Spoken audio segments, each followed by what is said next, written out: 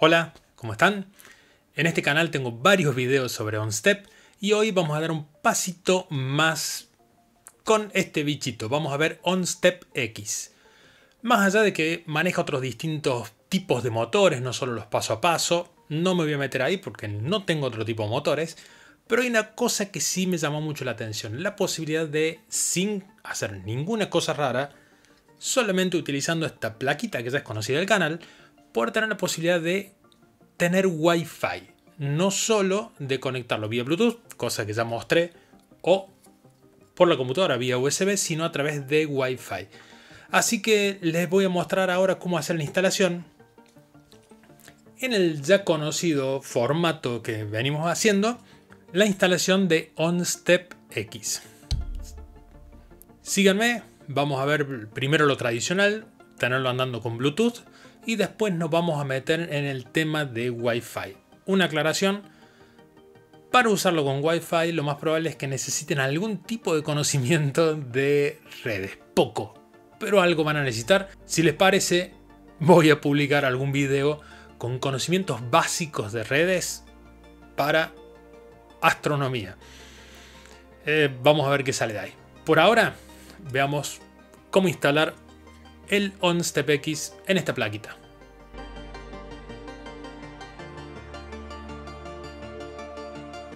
Ya me puso los lentes, así que van a ver que esto va a suceder todo en la pantalla de la computadora. Primero una aclaración. Para OnStepX, lo que tenemos que hacer con la placa no cambia en absoluto lo que ya hicimos con OnStep. Así que si necesitan armarlo, porque no lo han visto, les voy a dejar el video por acá arriba para que ustedes puedan ir. La verdad que es muy poco lo que hay que hacer para que esta combinación de placas funcione con OnStep. Pero bueno, vayan a ese video, hagan esa parte y después los espero por acá para revisar lo específico de OnStepX. Ahora vamos a la computadora. Muy bien, lo primero que vamos a necesitar va a ser el Arduino IDE. Para esto vamos a ir a esta página. Yo todos estos links se los voy a dejar en el mensaje anclado en la descripción del video, así ustedes pueden descargarlo. Simple, tocan acá, bájense el de Windows, el de lo que sea que ustedes utilicen, y después la instalación es siguiente, finalizar. Lo otro que vamos a necesitar es descargar, y también este link se lo voy a dejar más abajo, es descargar el proyecto de OnStepX. Acá para descargarlo, porque es medio raro cómo funciona, tienen que venir acá a código y descargar el zip. Es bien fácil, solo eso. Una vez que descargaron todo esto, vamos a ir acá.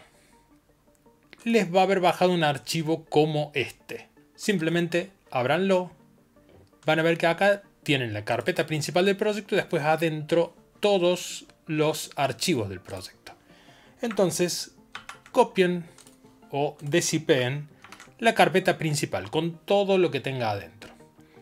Lo estamos haciendo ahora y acá les va a crear esta carpeta. El lugar del disco donde lo hagan es indistinto, donde a ustedes les quede mejor. Yo acá tengo varios proyectos de Arduino y cosas en general, pero bueno, lo que sí van a necesitar hacer es renombrarlo para que se llame OnStepX. Arduino IDE les pide que todo lo que tienen, vamos a entrar a la carpeta, el nombre de la carpeta en la que está el archivo, o sea, el código tiene que ser igual. Como se llama OnStepX, la carpeta hay que renombrarla como OnStepX.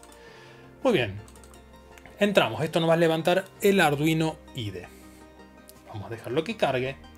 Muy bien, cuando ustedes entren, lo que van a tener que hacer primero es venir a Archivo, Preferencias y poner esto en este lugar. Cuando le den OK, les va a aparecer una ventanita acá que va a descargar algunas cosas adicionales. Esto todavía no lo vean.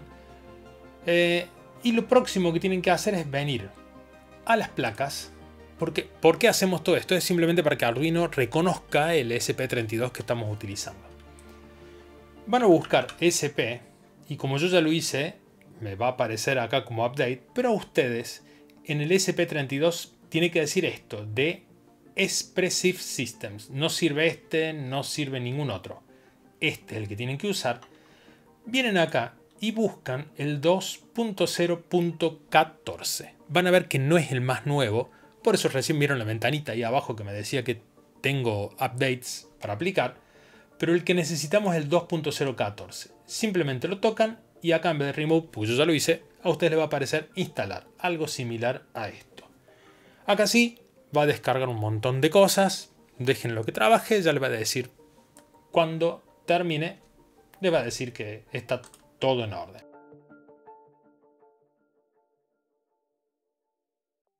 La configuración en general no varía mucho.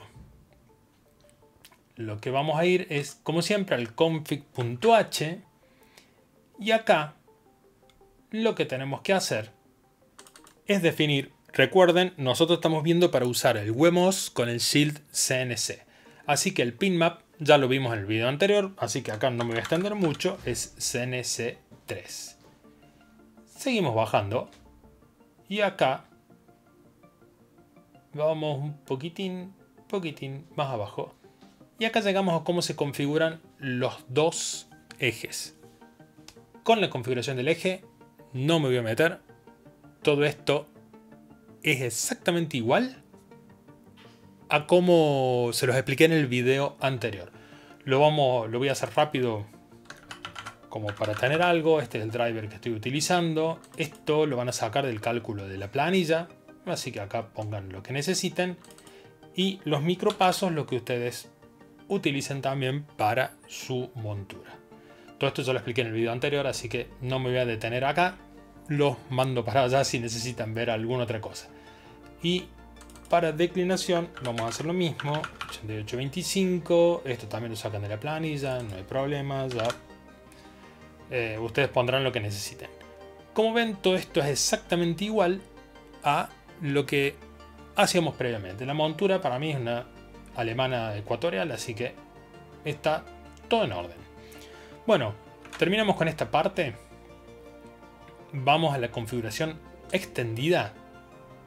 Y como les comenté, acá vamos a utilizar la opción Bluetooth primero. Así hacemos algo que funciona exactamente igual que el OnStep común. Aquí necesitamos agregar un par de líneas que digan tal cual está acá. Esto también se lo voy a dejar abajo. Serial radio. Y serial radio va a ser Bluetooth, porque queremos usar Bluetooth. Y también vamos a definir. Y acá le vamos a poner el nombre que nosotros querramos ver. Lo voy a poner así. Este es el nombre con el que se va a mostrar el Bluetooth, para que nosotros después lo podamos buscar y simplemente seleccionar. Con esta configuración, la que hicimos en el config, repito, tal cual en la anterior, todo lo que tenga que ver con la montura, y en extended config.h agregamos estas dos entradas. Nada más que eso, con esto ya tenemos todo listo para funcionar. Acá vamos a volver a lo grande. Solamente les voy a mostrar algo. Primero, tengo el cable acá abajo. Voy a conectar la placa con un cable USB a la computadora. No quiero hacer mucho lío acá para que no haga ruido. Cuando la conecto ya se prende acá está, el LED. Significa que tiene energía. Entonces, lo que sigue es buscar la placa que acabamos de conectar. Vamos a ver acá. Vamos a buscar, en este caso, bueno, aquí vamos a buscar esta placa, que en este caso sí aparece.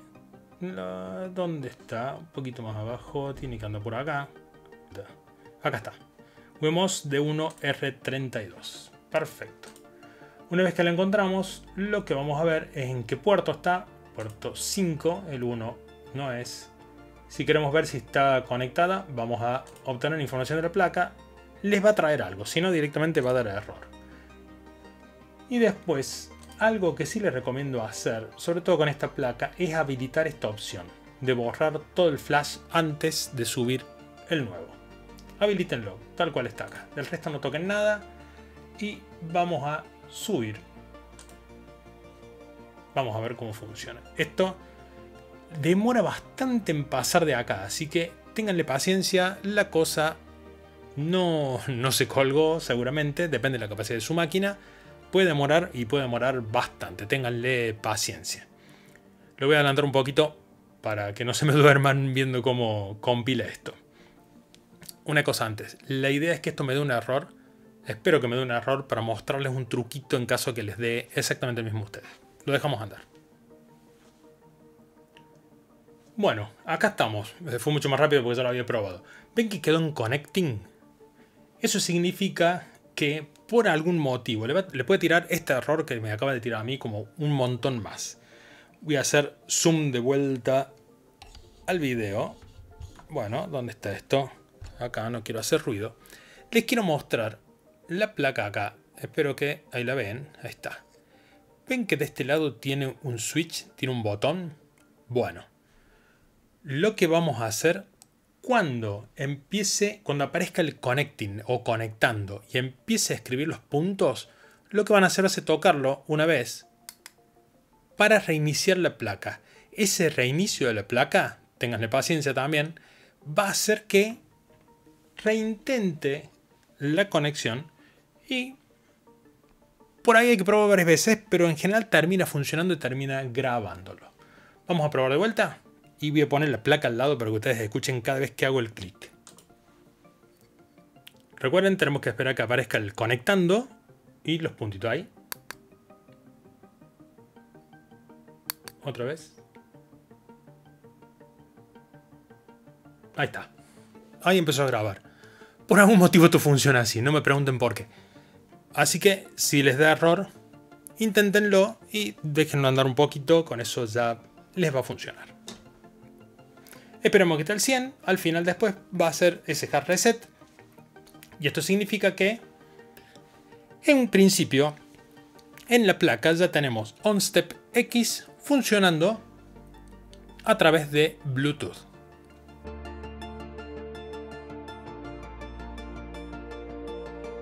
Entonces, lo que vamos a hacer va a ser ir ahora acá en el celular a acá, Bluetooth. Me va a traer todo lo que ustedes ya tengan asociado y acá abajo en buscando dispositivos Bluetooth van a aparecer los dispositivos Bluetooth que todavía no se han vinculado con el celular. Acá aparece el OnStepX de la EQ5.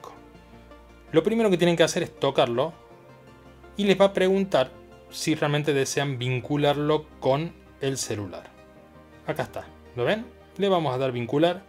De esta manera el celular y OnStep ya se empiezan a relacionar. Muy bien, nada nuevo por acá. Ahora vamos a ir a la aplicación de OnStep. Acá no tiene ninguna conexión que conozca, entonces le vamos a decir que sí. Y dentro de todo lo que tengo acá, todo lo que tengo conectado por Bluetooth, aparece, lo tienen acá, OnStepX EQ5. Lo tocamos una vez y le damos a aceptar. Si todo funcionó bien, después de este aceptar, acá arriba donde dice No Connection, debería aparecer la versión de OnStepX. Acá está, la 10.23a, y va a empezar a hacer el ciclo de a dónde está apuntando todo. El manejo de la aplicación de aquí en adelante es exactamente igual al que ya les mostré también en algún video anterior. Listo, ya tenemos OnStepX funcionando en la placa.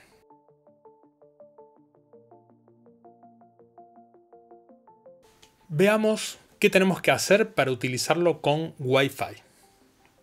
Lo primero va a ser venir nuevamente al extended config.h y acá en Serial Radio que teníamos Bluetooth lo vamos a apagar porque no vamos, lo pueden apagar así o pueden directamente borrar la línea si ustedes quieren. Acá no queremos Bluetooth, lo que queremos es Wi-Fi. Para esto vamos a definir otras variables. Define, está.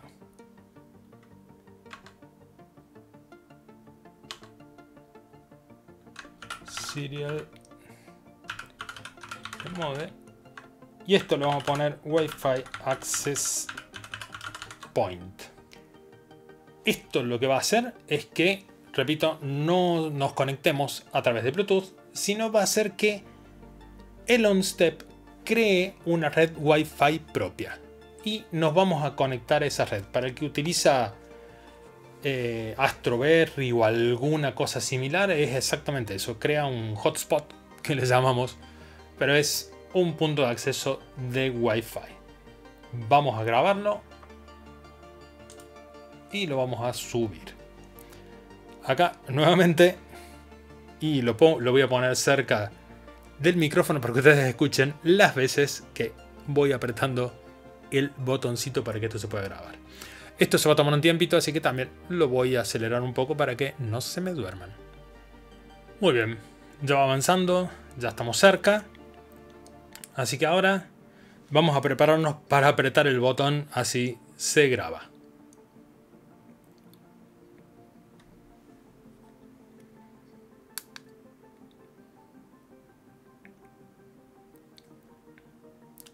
Con uno solo anduvo. Bien. Vamos mejorando. Lo vamos a dejar que lo termine de grabar. Y recuerden, lo que estamos haciendo ahora es que el dispositivo nos cree una red Wi-Fi.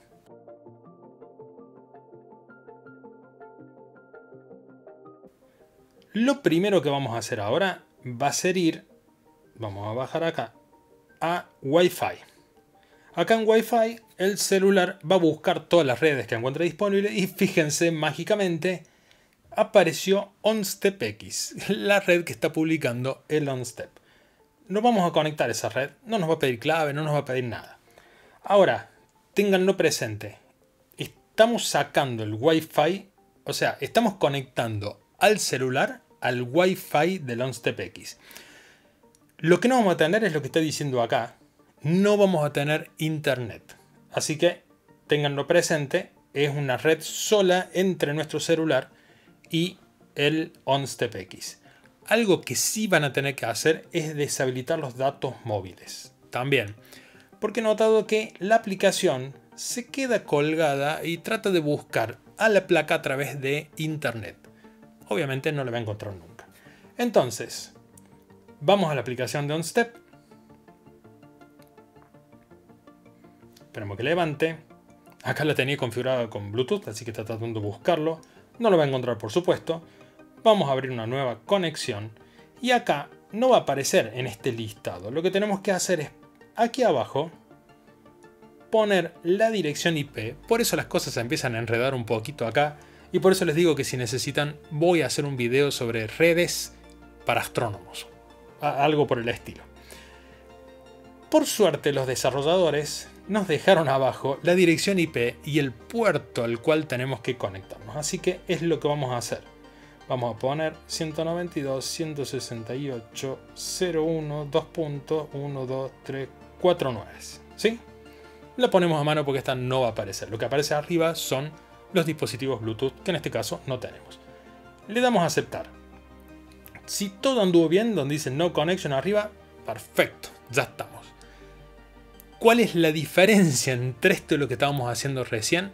La diferencia es que ahora la aplicación, el celular, está conectado vía Wi-Fi a nuestro OnStep. Y nuestro OnStep está publicando una red para que nosotros lo usemos. A esta misma red podríamos conectar un Astroberry, podríamos conectar la notebook que tenemos. Cualquier dispositivo que se maneje con Wi-Fi lo podemos conectar a esta red y de esa manera actúa como una especie de router el OnStep y tenemos todo conectadito y viéndose entre sí. De aquí en adelante el uso de la aplicación no cambia absolutamente nada. Todo sigue exactamente igual.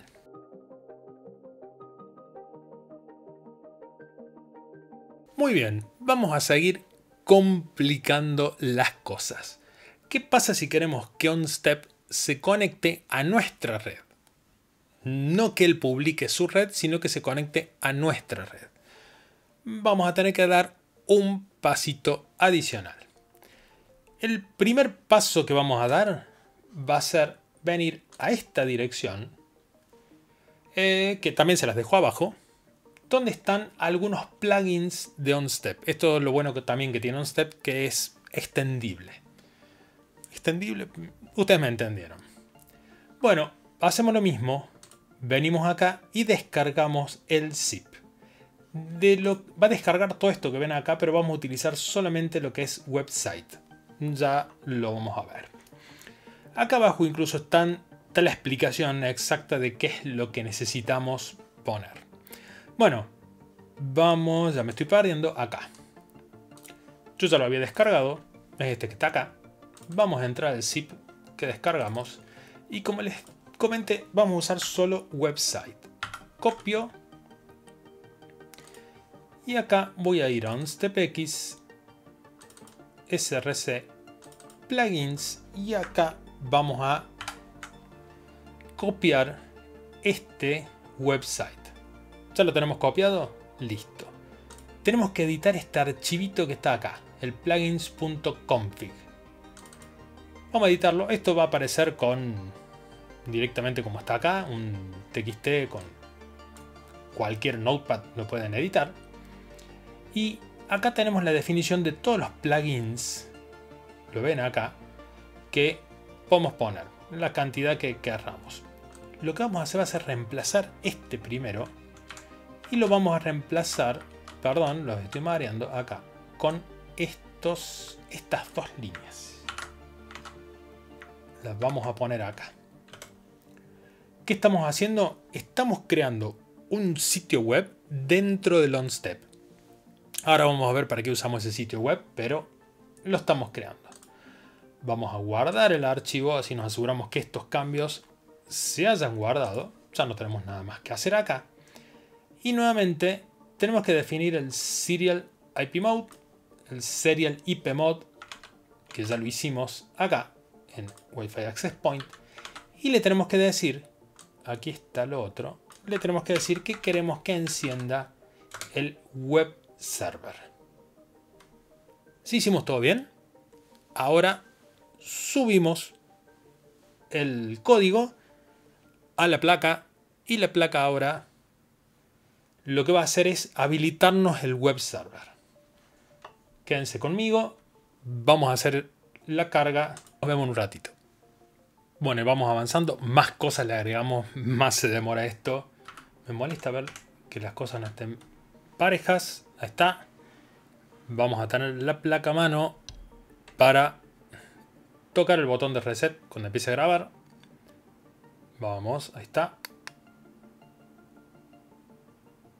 Vamos. Bien. Muy bien, con un solo toque viene saliendo. Bueno, de nuevo, vas a grabar todo y si todo salió bien, lo primero que vamos a hacer es... Genial, ya lo termino de grabar.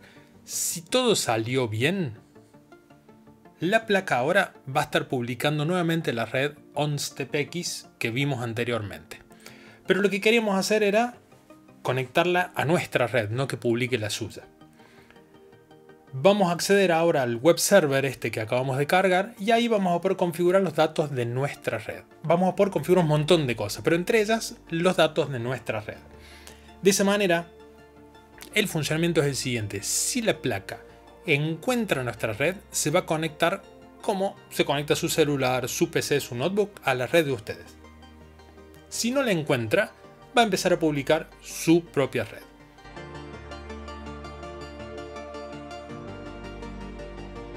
Vamos al celular. Aquí estamos. Bueno, vamos para abajo. Vamos a la red Wi-Fi. Deberíamos encontrar nuevamente la OnStepX. Acá está. Vamos a entrar a esa red. Ahí está. Conectado sin internet. Listo. Volvamos ahora a la aplicación. La aplicación, como ya lo habíamos configurado anteriormente, se está conectando a la red que está publicando la placa. Pero no es lo que queremos hacer. Ahora lo que queremos hacer es abrir un browser y aquí me dice sin conexión a internet. Sí, es cierto. Vamos a poner la dirección que ya pusimos para conectar la aplicación. acá la van a ver, 192.168.0.1. ¿Se acuerdan que habíamos puesto esta 2.9999? Esa es la dirección de trabajo de la aplicación. Acá lo que queremos es un web server común. Vamos a entrar acá. Y lo que estamos viendo acá es el web server que está dentro del OnStepX. Y esto es maravilloso, díganme si no. Bueno, con esto, y no sé para qué sigo mostrando la pantalla, vamos a ver todas las cosas acá. Con esto, a ver si lo puedo achicar. Sí, bueno, tenemos, como les estoy mostrando, un montón de cosas que podemos hacer acá. No vamos a detenernos acá. Después, si quieren, hago un video sobre lo que se puede hacer de este lado. Pero ven que arriba tiene controlador, montura y network. Vamos a ir a network. Y obviamente necesitamos una clave para poder modificar las cosas acá. La clave es dificilísima, es password. Después lo pueden cambiar, no se asusten. Entonces vamos a escribir password y vamos a darle OK. Listo. ¿Qué es lo que están viendo acá? Lo de arriba, lo que dice Station Mode, esos son los datos que ustedes necesitan poner para conectar su placa a la red de ustedes. La de abajo, el Access Point Mode, es los datos para que su placa publique su red, la que estamos utilizando ahora. Y después acá abajo tienen la seguridad para cambiar esa password para que no cualquiera les pueda cambiar las cosas de ustedes. Bueno, acá el SSID es el nombre de la red de ustedes. No se rían, pero mi red se llama Pericles. Pregúntenle a mi esposa. Es así. A continuación ponemos la clave de conexión a nuestra red. Esa la tienen que saber ustedes. Así que voy a poner la mía y acá voy a ocultar todo porque es mi clave.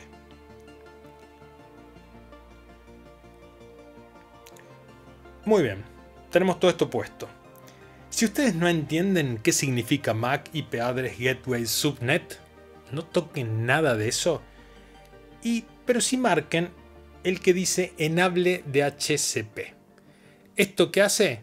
Que cuando OnStep se conecte a su red, le va a pedir a su router que le dé toda la info que necesita. Toda esta que estamos entrando a mano acá, que se la dé ya, listo. Para funcionar conmigo necesitas hacer esto. Y listo, entre los dos se entienden. Y tenemos que habilitar el modo de estación para que se conecte. Abajo tienen este botón acá, Upload. Lo tocamos. Y lo que nos dice es que tenemos que reiniciar para que estos cambios surtan efecto. Vamos a continuar. Aquí abajo, si ustedes le quieren cambiar el nombre de la red que publica, simplemente en SSID cambian el nombre de la red. En password ponen la password que ustedes quieren. Nuevamente, si no saben nada de canales, es una red 2.4, de canales, de IP address y todo eso, no toquen nada de lo que está ahí abajo. Sí, toquen, déjenlo marcado al Enable Access Point Mode. Ese tilde de acá abajo, este de acá, va a hacer que si su placa no se puede conectar a su red, habilite la red propia. De esa manera, si ustedes se van lejos de su casa, van a tener una red a la cual conectarse. Si no, van a quedar aislados. Acá. No voy a tocar nada más por acá. Y acá abajo, donde dice Network Configuration Security, esta parte de acá, es la clave con la que entramos al web server para cambiar todos estos datos. Así que acá, si quieren cambiar esa clave, password, por lo que ustedes quieran, simplemente le ingresan acá y tocan Upload, el botón que está al lado, y con eso ya la tienen. Bueno, ya hicimos los cambios que necesitábamos acá. Puse el SSID de mi red, puse la password de mi red. Le dije que habilite el DHCP para que entre ellos se entiendan y se hablen y yo no tenga que configurar nada a mano.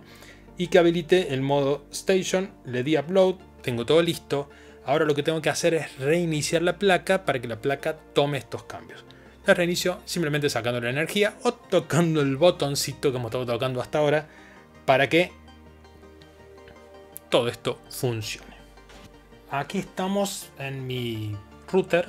Esto, según el router que tengan ustedes, va a cambiar y mucho seguramente. Pero aquí podemos ver que OnStepX ya está conectado. La dirección es la 104.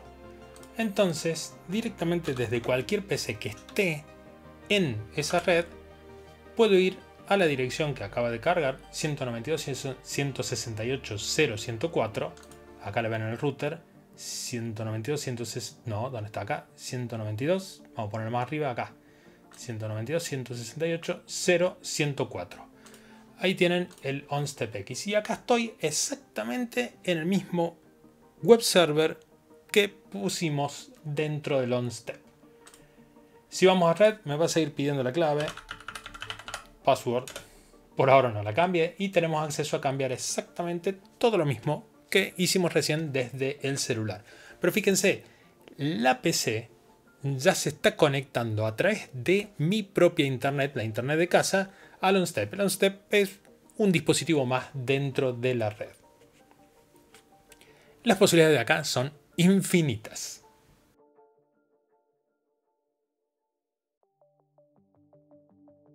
Bueno, esto es todo por el video de hoy. Espero no haberlos mareado mucho con direcciones IP, gateways, máscaras y ninguna de esas cosas raras. Repito, si ustedes lo necesitan, probablemente haga falta en algún punto hacer, no sé cómo, ya se me ocurre como un video para explicar algunas cuestiones de red. Cosas que le pueden llegar a pasar, por ejemplo, con esto, es que si utilizan DHCP, su router le dé una dirección IP distinta, esa dirección única que le da cada dispositivo en la red, distinta cada vez que se conecte. ¿Esto qué significa? Que ustedes cada vez que lo conecten van a tener que andar rastreando a qué dirección IP se van a tener que conectar, lo cual no es bueno. Lo ideal sería que tenga lo que se llama una IP fija, o sea que tengamos esa dirección donde va a estar, que ya esté reservada para ese dispositivo, no lo use nadie más y queda para uso exclusivo de nuestro OnStep. De esa manera, si nosotros por ejemplo configuramos Stellarium para que lo use a través de la red, no vamos a tener que estar buscando la dirección IP y cambiándola cada vez que nos conectemos. Ya la dejamos y ya sabemos qué es la que va a tener. Bueno, todo esto se puede llegar a ver aprendiendo un poquitito de redes, no mucho tampoco. Si les interesa, voy a armar algo. Bueno, nada más por ahora, pero me preguntaron varios por esto y esta es, creo, la forma más simple de poder tener Wi-Fi con OnStep. De paso estamos usando OnStepX, que seguramente va a ser el desarrollo que perdure en el tiempo. Listo, nada más por ahora. Les dejo aquí la lista de reproducción de todos los videos relacionados con OnStep. Sobre todo por si ustedes quieren ver cómo utilizar la planilla para calcular las reducciones que tenemos que poner en nuestra montura según la mecánica que hayamos elegido, cómo utilizar la aplicación de OnStep, que repito, no cambia nada de OnStep normal a OnStepX. Ahora sí, nada más, espero les sirva y nos vemos en el próximo video. Chao.